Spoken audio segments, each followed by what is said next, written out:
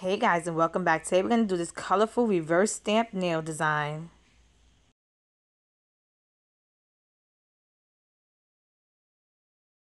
So I'm going to use this iridescent polish by Sinful Colors called You Just Wait.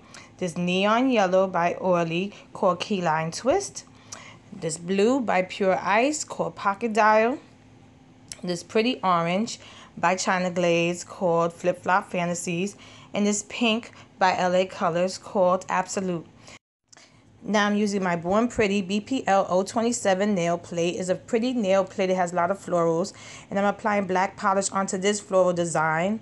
Now the key to doing a reverse stamp design is to make sure that the design has enough space for you to paint. I like to do ones that have big spaces. As you can see, this design has big spaces. So I'm applying the polish inside of it. It's really, that's the way I like to do it. I don't like the little skinny lines. It takes too much time. I try to do quick designs. I don't want to spend all day doing my nails. Now as you can see, I'm just painting in the florals and I'm using my nail brush. This is really easy. It's a really easy reverse stamp design. You don't have to use a nail brush or a dot. I'm using the brush from the nail polish and you just fill it in. Don't add too much polish though, because adding too much polish will make the design when you apply it onto your nails smudge. So try to do as little polish on the design. Try to apply. Don't go crazy putting thick amount of polish. Now once I painted all the flowers the way I wanted, I gave it a couple of seconds to dry and then I applied it onto my nails. As you can see, I pushed it really hard onto my nails so it could stick on. If not, you'll pull it off and you'll mess up the whole design. So the key is to just make sure it sticks on real tight.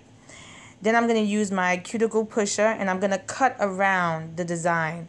And the reason why I'm doing this is once I remove the liquid latex, I want it to come off in one swoop, and I don't want it to pull or rip my design. If you don't do that, it's going to mess up your whole design. So try to cut around it. Use anything that you got that you know can go around the corners of your fingernail. And once I was done, I applied a quick dry top coat. I hope I made this video really easy and simple for you guys to recreate. Here's the finished look. If you like this video, please give it a thumbs up. And subscribe to my channel to get updates on when I upload new videos. And check out my Instagram at Funwithmynails to see more of my nail art. Thanks so much for watching. See you next time.